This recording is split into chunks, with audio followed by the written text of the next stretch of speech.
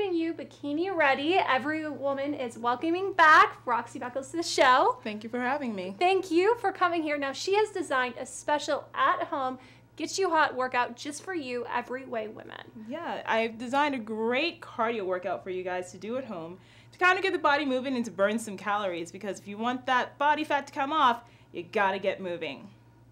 Yeah, heart rate up, you burn the fat, right? Absolutely. So let's start off with the first move. Let's do it. All right, so our first move today is going to be a jumping jack. Now, I know you've all seen this before. It's a very great, simple, and effective way to get the body going. So with your jumping jack, you're going to start with your legs together, and you're going to jump out with your arms up, and then you're going to bring them right back in again. Very simple. So you can take this pace however you like. It can be as fast or as slow as you need to, but I'm going to suggest that you get in about 20 reps of those babies straight up and down. Now, if you get that going, 20 reps is really going to get you going. You're going to get your heart rate up, and you're going to start sweating.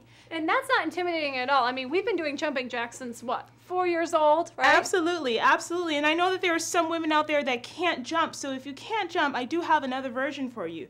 Now with this, I call them jack in places. So all you do is you start with your legs together, and you just kick your legs out. Just like that. You're standing in one place. Keep those knees slightly bent as you go out, and just bring the arms up overhead and move it as fast as you can.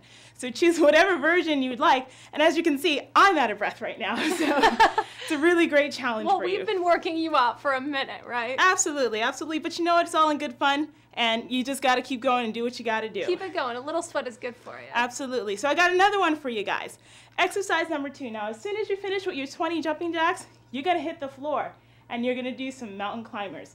So with this one, that means no breaks, ladies. No breaks, no breaks. So you're going to come down, hands will be right up underneath you, and you're going to bring the legs in one at a time. Now I'm doing this slow right now, but the real tempo looks like this. So you bring those legs in nice and fast, and it's kind of like you're jumping in.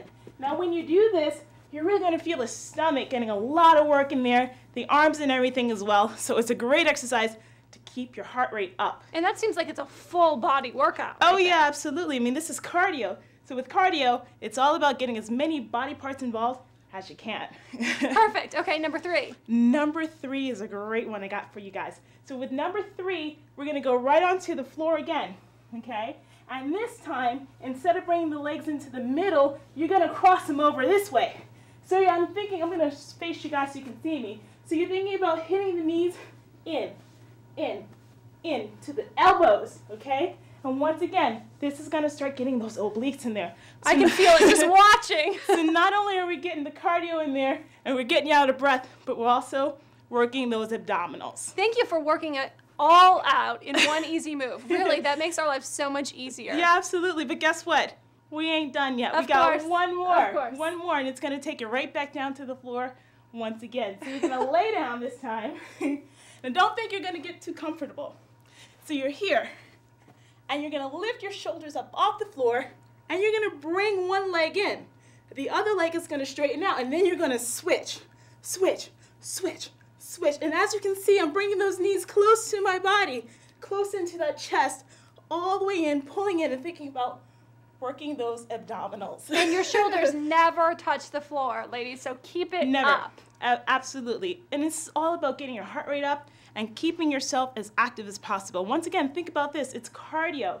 So with cardio, you really want to push your body to that limit so you can burn some calories and burn some body fat. So for how long should we do that circuit every day?